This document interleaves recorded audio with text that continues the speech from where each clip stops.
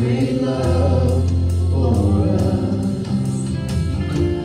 We will praise Him with our lives. But for Him, He has paid the highest price. He has proven His great love for us. We will praise Him with our lives and proclaim our love for Him, and proclaim our love for Him.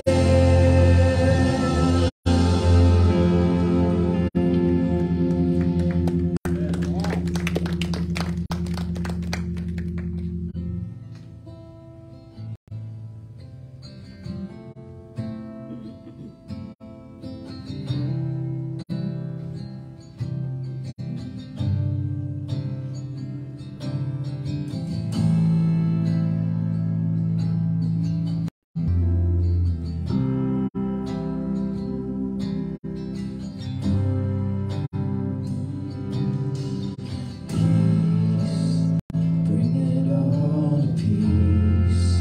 The storm surrounding me, let it break. At your name, still, call the sea to still. Every wave, at your name, Jesus, Jesus. You make the darkness tremble, Jesus, Jesus. Silence fear, Jesus, Jesus. You make the darkness tremble, Jesus, Jesus.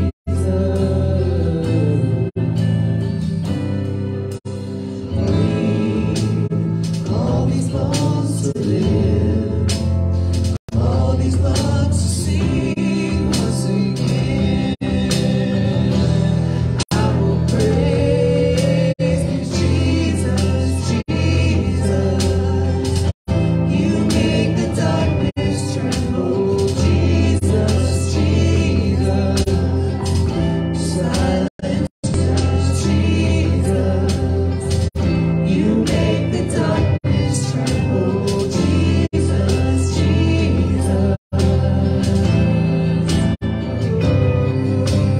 Jesus, Jesus.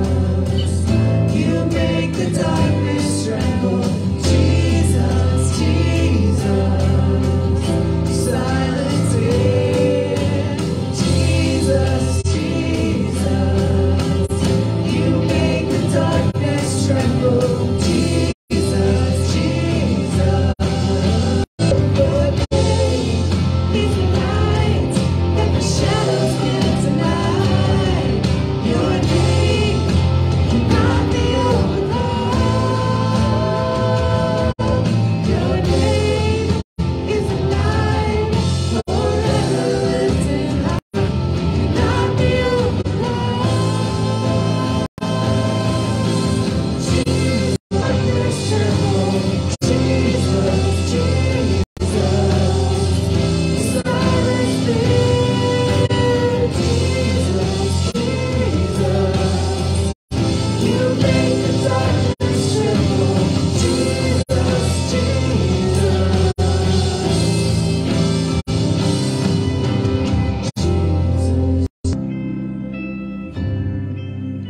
Jesus, Jesus.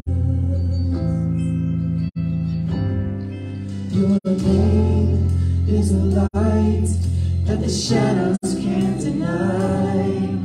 Your name cannot be overcome.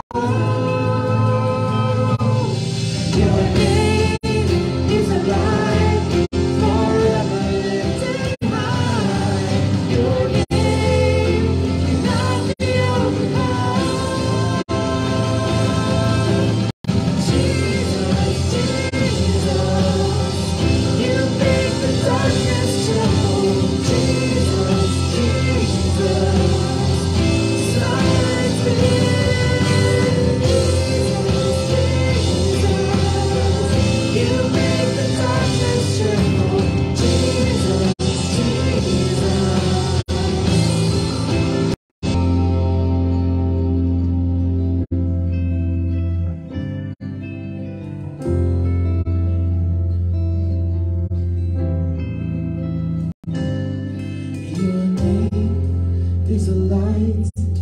the shadows can't deny.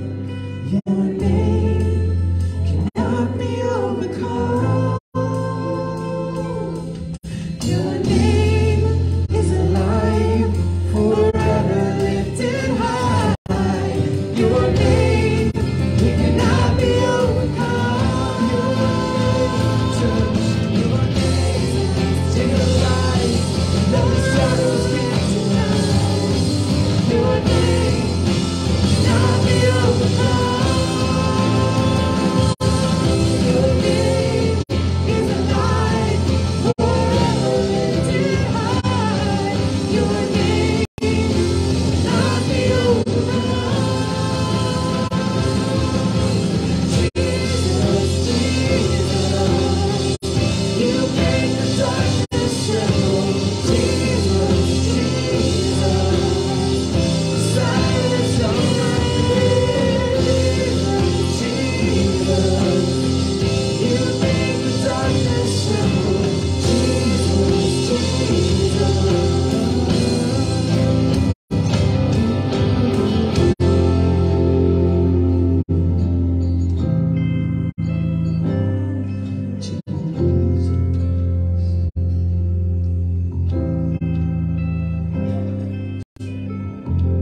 Jesus, we are here to worship you this morning.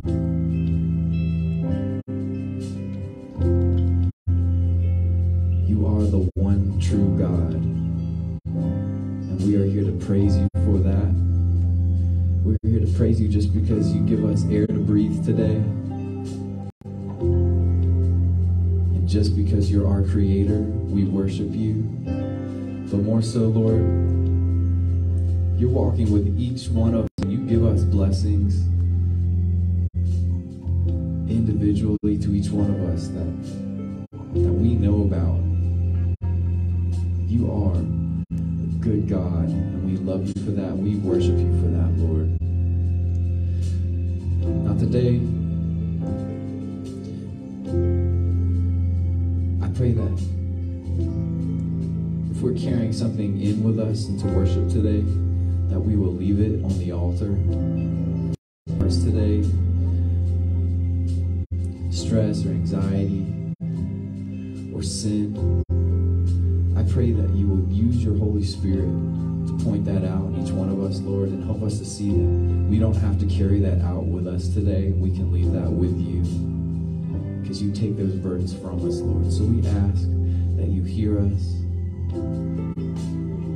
You hear our prayers, Lord, that you will take our burdens from us today, Lord. We just thank you for meeting with us here today.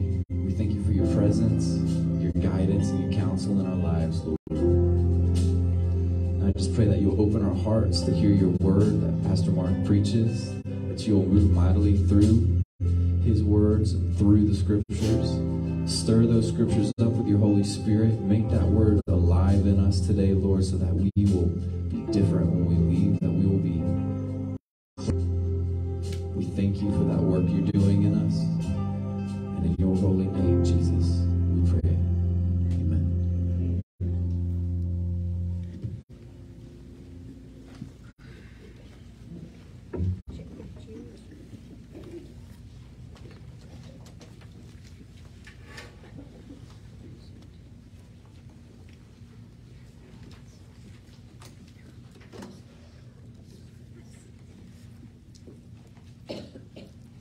This is the point in time in our service when we remember what Jesus has done for us by partaking of communion, eating the bread, and drinking the cup.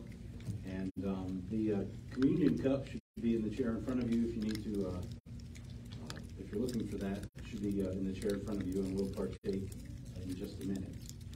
When I was a kid, obviously I watched a lot of cartoons, and somebody figured out that if you had a cartoon, you could also sell toys that went with the cartoon, and if the kids watch the cartoons, they'll buy the toys. Or if they watch it's just that's how it worked. And they would have cartoons, and they would always introduce new action figures in the cartoon. Do you know why? So the kids would take their parents to the store because they have to buy new action figures. So everything went hand in hand. You had the cartoons and the toys. And when I was a kid, there were all kinds of action figures. I had G.I. Joe action figures. I had Transformers action figures. I had He-Man action figures. I had wrestling action figures. Some of these action figures I still have. And I don't play with them often. Sure. The G.I. Joe action figure, and my friend had an action figure that I really wanted, and I decided I was going to trade my action figure for his, which I did, and then my cousin told me, I had an older cousin who knew everything. Maybe you have one of those too. But he told me that I had made a bad trade, so I guess he didn't approve of my trade. But that was one thing we did as kids. We trade action figures back and forth. We used to trade baseball cards back and forth. When you get older, you really have an opportunity to trade in my old vehicle because it just wasn't going to run anymore. You know, it came to the point where it wasn't going to run and had too many miles and wasn't worth repairing. So I had to trade it in for a newer vehicle, and that was fine. It was just, you always want those vehicles to last a little bit longer, right? That's just the way it goes. But I want you to think about this. When we eat the bread and drink the cup, we need to remember that Jesus is offering you a trade. He's saying, I want you to trade your sin for salvation. I want you to trade death for life. I want you to trade hell for heaven. Because that's what it means that's why Jesus came. He came so that we could be forgiven. He came so that we could have salvation instead of sin. He came that we could have heaven instead of hell. He came so that we could have life instead of death. So when we eat the bread and drink the cup, we are remembering that Jesus is offering us the greatest trade of all. Because really what he did was he traded spaces with us when he went to the cross. That should have been us suffering and dying for the sins we've committed. Instead, Jesus did that in our place. So it's the greatest trade proposal that has ever been offered. And he's offering it to you today and every single day. He's traded everything that he can give so that you could have forgiveness and eternal life. Jesus said, when I am lifted up from the earth, I will draw all people to myself. In John 12:32. That's what he wants to do today. He wants you to draw you to him. He wants you to know that he loves you. He offers you forgiveness. He offers you salvation and eternal life. Let's have a word of prayer, and then we'll eat the bread and drink the cup together. Dear Lord God, we thank you for the wonderful blessings that we have in Jesus Christ. We thank you that he came and traded places with us. He went to the cross. He carried the cross. When it should have been us taking the punishment, Jesus took the punishment in our place. Dear God, we pray that every time we partake of communion, we'll just think about that wonderful mercy and grace and love that Jesus offers to us. And we'll just think about that powerful name of Jesus that we just sang about, that he is our Lord and our Savior. We pray all this in Jesus' name. Let's take the bread and eat the bread and then drink the cup together.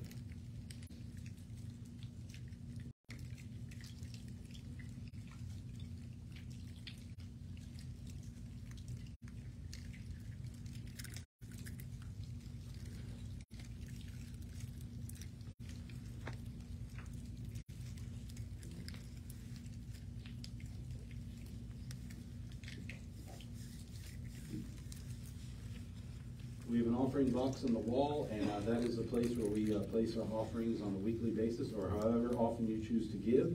And we appreciate your giving. We thank you for giving faithfully to the church. We thank you for giving faithfully to missions.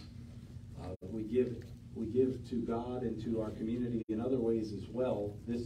A few weeks ago, we had a Feeding the Community event. It's the third Friday of every month. And this past, the last one we did about 10 days ago, we had 89 meals that we served. We served 89 meals. That's the highest we've ever done.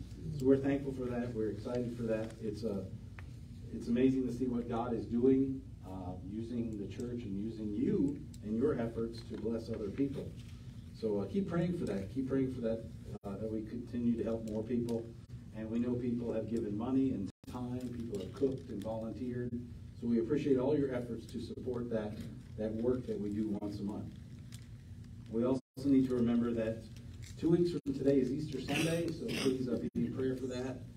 Think about people who could join you for that service on Easter Sunday. We look forward to celebrating and worshiping together on Easter Sunday. And we do feed the community, but we also want you to know that we want to feed you as well. Hopefully you saw in your bulletin, there's an insert talking about a pancake breakfast that we're going to do the week after Easter. So basically, if you have friends or family join you on Easter, everybody's welcome to come back and join us again for pancake breakfast on April 16th. If you're in the habit of coming to this service, we would encourage you to come earlier. Come during first service time. We'll meet down the hall in the classrooms. We'll be serving pancakes. And if you're willing to help serve pancakes, we would also appreciate that. Everybody is welcome to come eat. We just need a few people to come and help serve. So you'll have pancakes during the first service time, and then you can come to church after that. So we encourage you to be a part of that. Please fill out that insert, place it in the offering box, either today or next week as soon as you can. And we just want to, bless any Easter guests that we have by encouraging them to come back for pancakes the following week. So please keep track of that. There's a lot of things going on, and we just thank God that He's doing great things in our community and in our church, and that we get to be a part of His work here in the community. We're going to have a word of prayer for our offering, and then we'll get into the Gospel of Mark. Dear Lord God, thank you for the generosity of our church. We thank you for your generosity, because it all begins with you. The blessings we have in life, the talents and abilities that you give to us, Lord. We just pray that we would be faithful in giving, that we would be faithful in helping other people. And Lord, we thank you that when we give, we can impact so many people in so many places, that we need to be constantly giving, because we know that you're going to meet those needs of people in our community and across the world. Thank you, Lord. We pray in Jesus' name. Amen. I'm going to ask you to turn to Mark chapter 12. If you have a journal, if you have your Bible, if you have a phone, we're going to get into Mark chapter 12 today. But I want you to think about events in your life that last for about 7 days. Usually it's good to go away on a 7-day vacation. That's usually about how much time we get for vacation, take a week's vacation. A lot of kids and students and teachers just had spring break, which lasts for a week. Never seems long enough, but it lasts for about a week. Usually when people go on a honeymoon, it lasts for about a week. Or if you get to go on a cruise, ideally it lasts for 7 days. Some kids go to camp for a week, and everybody loves to watch Shark Week on television, right? Okay? So there are things that last for 7 days. And the reason why I bring up all these different things that last for 7 days is because when we get into this part of the Gospel of Mark, everything we talk about from now on is the last 7 days of Jesus. Everything from here on out takes place during the last 7 days of Jesus. So keep that in mind. We're looking at the last 7 days of Jesus as we come into Mark chapter 12. And on the screen there's a picture of a Bible professor, a Bible teacher. His name was R.C. Foster, and he would teach on the life of Jesus for 3 years. His college course on the life of Jesus would be Jesus. He would spend 1 full year on the last week of Jesus. In fact, one time a student questioned him about it, and they said, how can you spend a whole year talking about 1 week? It's only 7 days. How do you spend a whole year talking about 1 week? And R.C. Foster told this student, well, you just need to wait and see. Now, the interesting part of that story is the student who was questioning him at his desk was his own son, Louis Foster. How can you spend a whole year on 1 week, Dad? But that's what we're going to find out. There's so much to learn, so much to study. Whether you read through the Gospel of Mark on your own, the part that you're going to hear in church, the passages you'll study in your small groups, everything we talk about over the next few weeks comes from the final week of Jesus. So let's get into Mark chapter 12, starting in verse 28, where Jesus will tell us what are the 2 greatest commands. And one of the scribes came up and heard them disputing with one another, and seeing that he answered them well, asked him, which commandment is the most important of all? Which commandment is the most important of all? This is a scribe who comes to Jesus with a question. Usually, when scribes came to Jesus with a question, they were trying to trick him, or they were trying to trap him. They didn't have good intentions. But this scribe wants to come to Jesus because and a scribe, you might be thinking, well, what did a scribe do? Well, basically their name says it all. A scribe, their responsibility was to take the law of God and to copy it. And they would make copy after copy, writing it down, one word, one line, one letter, one after the other. That was their job. That was their work. And if you were copying the law of God and you made a mistake, you had to throw it away, because they wanted to make sure that the laws of God were copied down perfectly. They didn't want to have any errors or any mistakes or anything like that. So they were very meticulous, not just about copying the law, but they also wanted to be very meticulous and careful when it came to obeying the law. And I think that's what this scribe is doing. He wants to make sure that he's obeying the laws of God in the right way. And you'll also notice in that verse, it says that the scribe heard them disputing with one another. It seems like every religious group was coming up to Jesus and asking him a question, trying to trick him, trying to trap him. So he heard their disputing. That was the way they talked about stuff. They would dispute, they would argue, they would go back and forth. And really, that's still going on in our world today. If you watch political shows, even if you listen to sports radio, they always have two different people arguing their opinions back and forth. And it even happens on social media as well. So the disputing continues, but we need to remember that that's not the goal. The goal is to help win people to Jesus Christ. That should be our primary goal, to win people to Jesus. In fact, here's what Jesus said about it. In Luke 15:10, Jesus said, "In the same way I tell you, there is rejoicing in the presence of the angels of God over one sinner who repents." One sinner will cause heaven to rejoice if they turn back to God. So that's our goal, to win people. The person, we want to win the person to Jesus Christ. We want to win people back into a proper and healthy relationship with God. So this scribe comes to Jesus. He wants to know which commandment is the most important of all. He's not saying, Jesus, which commandments should I obey and which ones can I disregard? That's not his attitude. He wants to know which one is the most important, which one is the top priority, which one is the foundation for all the others. Because the scribes loved the first 5 books of Moses. The scribes would pay careful attention to those first 5 books of Moses. And in the first 5 books of Moses, there were 613 commands. 613 commands in the 5 books of Moses. And this scribe says, Jesus, can you narrow it down to one? Which commandment is the most important of all? Verse 29, Mark 12:29, Jesus answered, the most important is, Hear, O Israel, the Lord our God, the Lord is one. Hear, O Israel, the Lord our God, the Lord is one. And this verse was very familiar to a Jewish person. The scribe would have instantly recognized this verse that Jesus recited to him. It comes from the Old Testament book of Deuteronomy, Deuteronomy chapter 6, verse 4. A Jewish person, including the scribe, would have prayed this verse every morning and every evening. That was a regular habit in their prayer life. This is a verse that parents would teach to their children. Hear, O Israel, the Lord our God, the Lord is one. The first word of the verse is the word hear. Hear, O Israel, the Lord our God, the Lord is one. And the Hebrew word for hear is Shema. So that's what they called this prayer. They called it the Shema. Shema means hear, and here is the first word of the verse. And that's what they needed to do. They needed to hear God. They needed to pay attention to God. They needed to focus on God and listen to God. It was so important for them to listen to and to obey God in their everyday lives. Hear, O Israel, the Lord our God, the Lord is one. We don't always hear very well, do we? Right? We don't always hear very well. Sometimes we don't always get the message that's coming through to us.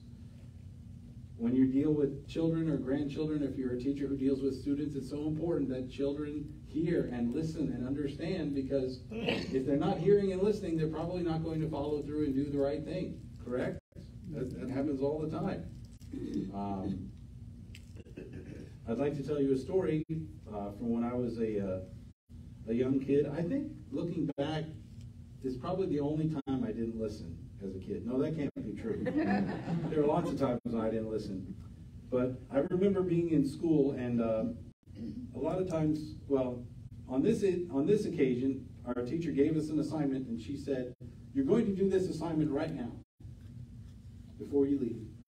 And it's 20 questions." She said, "Make sure you read every question before you answer any of them. Read every question before you answer any of them."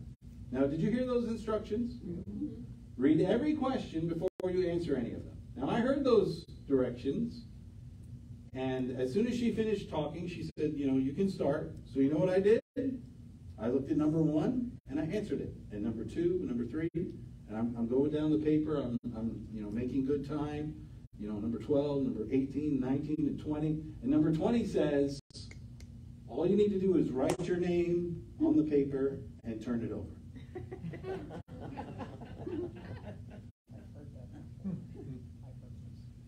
Do you know how I felt that day? I was not happy with myself. Do you know how unhappy with myself I was? 40 years later, I'm still talking about it, okay? Yeah. But you know what the problem was? Was the problem with the teacher? No. Was the problem with the way she gave the directions? No. The problem was with me. I heard, but I didn't listen. I heard, but I didn't obey. And that's why the first word of this verse is here. We need to make sure we are hearing God. Are we listening to God? Are we paying attention to what God is communicating to us? The Lord our God, the Lord is one.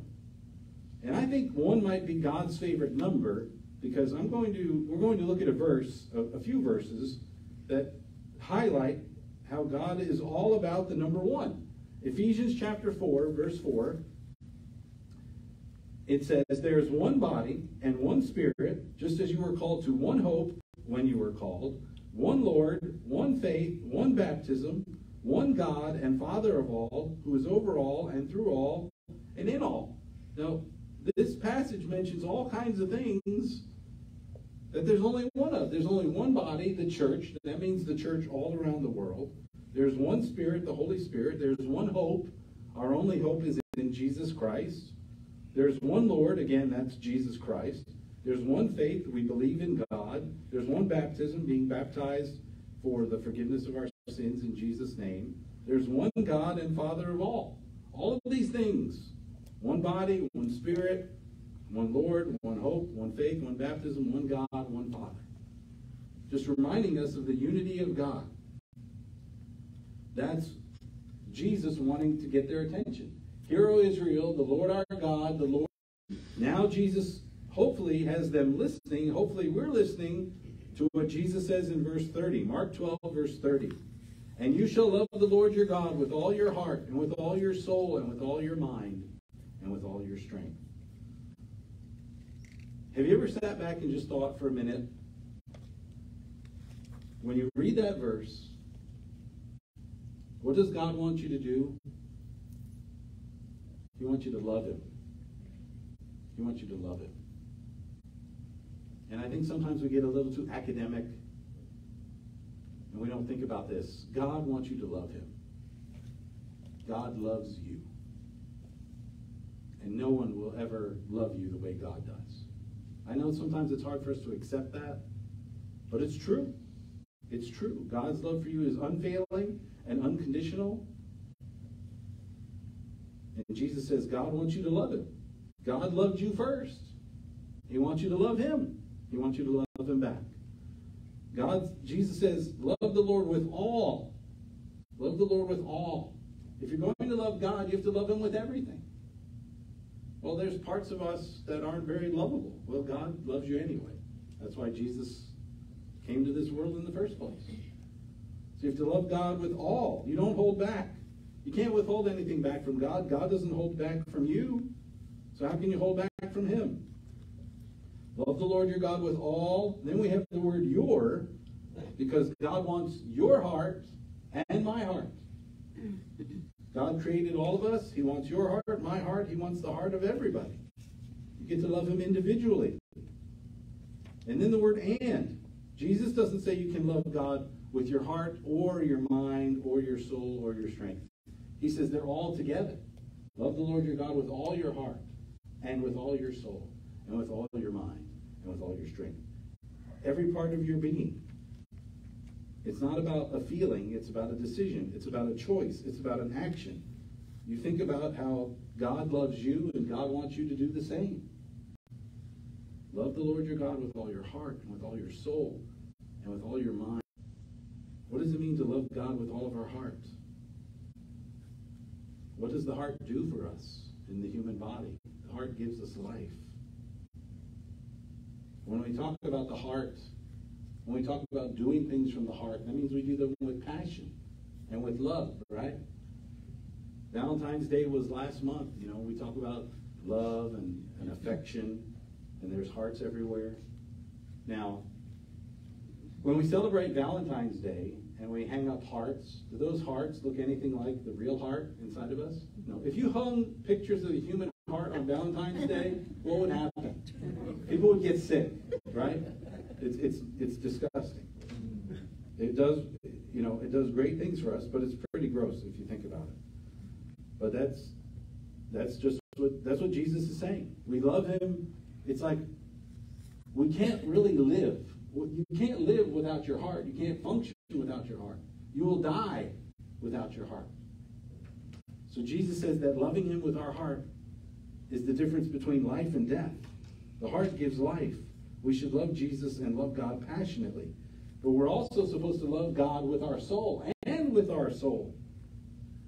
Because we are spiritual beings. There's a spiritual part of you that lives forever, that lives for eternity.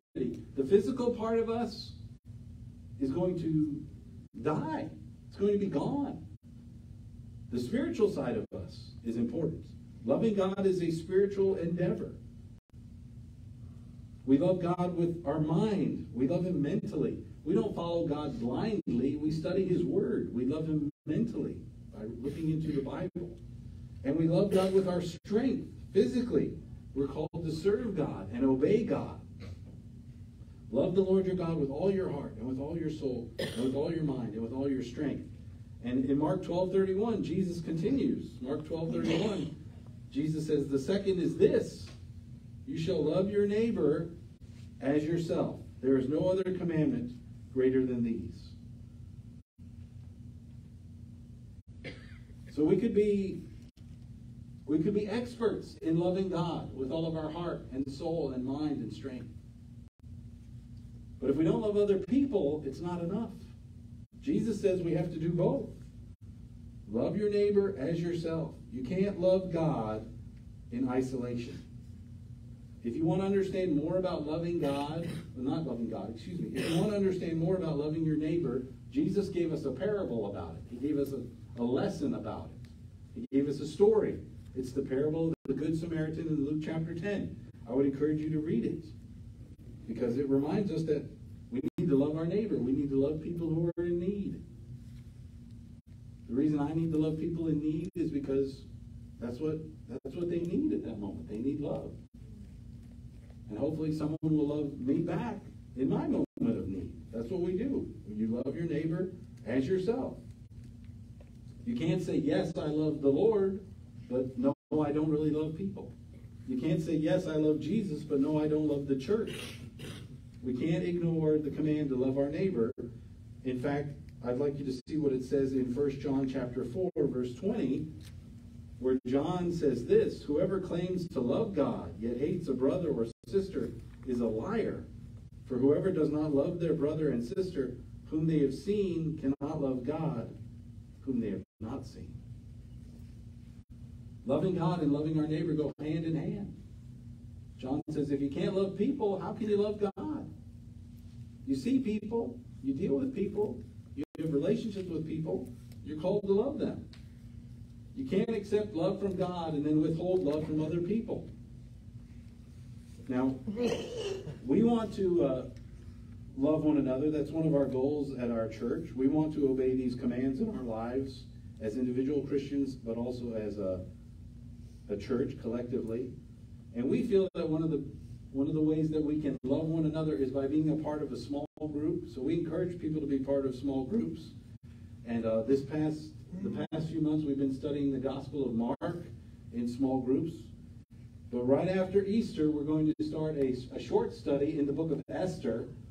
And it's a 6-week study. It's not a long study. So if you've never tried a small group, we would encourage you to try one during that study as we do the book of Esther. We'll have journals for the book of Esther. We'll have video teaching in small groups on the book of Esther. So if you've been waiting for an opportunity to join a small group, and if you're willing to do it for 6 weeks, we would love for you to be a part of those small groups during those 6 weeks during doing the book of Esther. Because we feel that when we meet together in a smaller group, smaller than church, it's an opportunity for us to love one another and encourage one another, pray for one another, serve one another, and accept one another. So we would encourage you to be a part of that. Let's find out what the scribe says to Jesus. Mark chapter 12, verse 32. And the scribe said to him, "You are right, teacher. You have truly said that he is one, and there is no other besides him.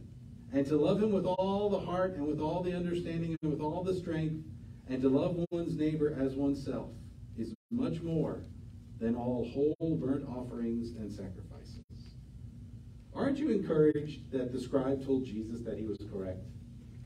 Right? You're right, Jesus. Good job. I'm glad the scribe gave Jesus a thumbs up. And he said, you know what, Jesus, you're right. We are supposed to love the Lord our God with all of our heart, soul, mind, and strength. We should love our neighbor as yourself. But here's the part where they struggled. Here's the part where we struggle. It's important that we know, but it's much more important for us to obey them. It's easy to know them. It's more important for us to obey them. In fact, watch what Jesus says in verse 34. And when Jesus saw that he had answered wisely, he said to him, "You are not far from the kingdom of God." And after that, no one dared to ask him any more questions. Does anything trouble you about what Jesus said to the man? What did Jesus tell him? You're not far from the kingdom of God. Do you think that's what he wanted to hear? You're close to death. Probably not. Probably not. I think the answer that he would have preferred Jesus to say is, you're in the kingdom of God. But if we're in the kingdom of God, you know what God wants us to do? He wants us to love him, and he wants us to love our neighbor. That's how we demonstrate that we belong to the kingdom of God. We have to enter into the kingdom of God only by Jesus.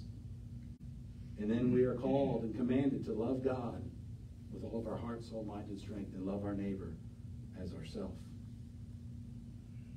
I don't want Jesus to say that we're close to the kingdom. I would want him to say, you're in the kingdom, and you're doing what God has told you to do. So hopefully this is just a reminder to us that God wants us to love him above everything else, and he wants us to love our neighbor. Jesus said there's no commandment greater than those. If you're ready to take a step into the kingdom of God, if you're ready to surrender your life to Jesus Christ, today would be the day to do it.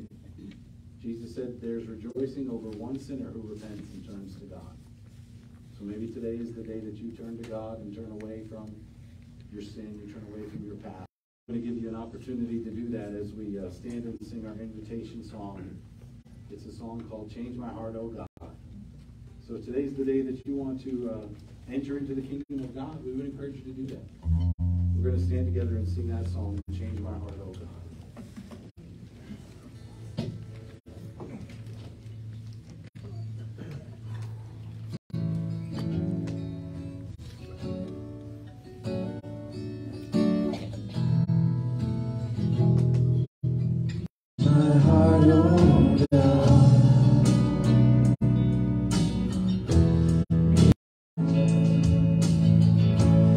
Change my heart, oh God.